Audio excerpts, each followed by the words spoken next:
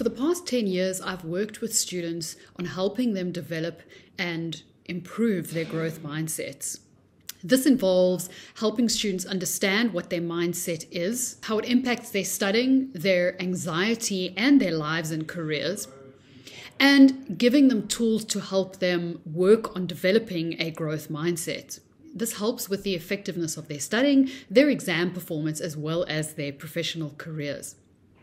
I've lectured auditing and assurance at all levels, from entry level to postgrad and board levels, for over 15 years. So I'm well aware of the technical and subject related skills and requirements that students have. I'm also very aware of the things that they struggle with, both subject related and non-subject related. For me, a growth mindset is pervasively important to students' success in their studying. They may have the most incredible technical knowledge, but their mindset is going to impact the effectiveness of their studying and their exam performance. And this is why I focus on mindset. My growth mindset course for professional accounting students is designed to help them develop a growth mindset and improve their study sessions as they go in their own time. The course includes content related to how a growth mindset will impact your studies, why it's relevant for accounting students and accounting professionals specifically, relating to your subjects, your exams, as well as the profession that students are going to enter into. Why is a growth mindset important? Why is it relevant? And why is it increasingly necessary in order to pass exams?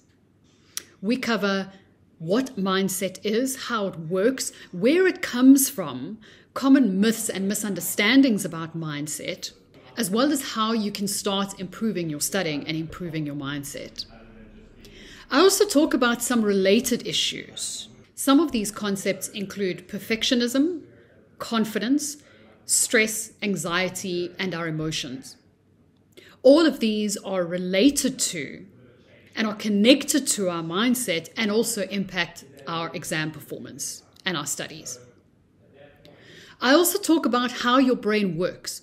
If we want to improve our mindset, part of that is developing new habits, new ways of thinking and new ways of acting, which means we need to understand how habits work, how they're developed, and how your brain works. A lot of my students feel like they're sabotaging their studies because they want to do certain things, they want to study in certain ways, they want to be certain types of students, but they find themselves doing other things, procrastinating, getting distracted, not being able to focus, letting days and days and days go by without actually doing what they're supposed to be doing. Why do we do this?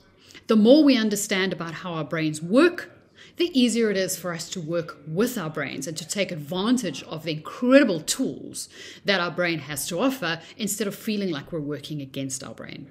I also cover simple tools to use to improve your mindset and your studies on a daily basis. They are small, they are simple, they do not take a lot of time, and they will start helping you improve your mindset and your studies on a daily basis, bit by bit. By improving our mindset, we can improve the way that we study, the effectiveness of the studying, our exam performance, and also, very importantly, we can help decrease anxiety levels. The course is designed specifically for students studying towards professional accounting qualifications.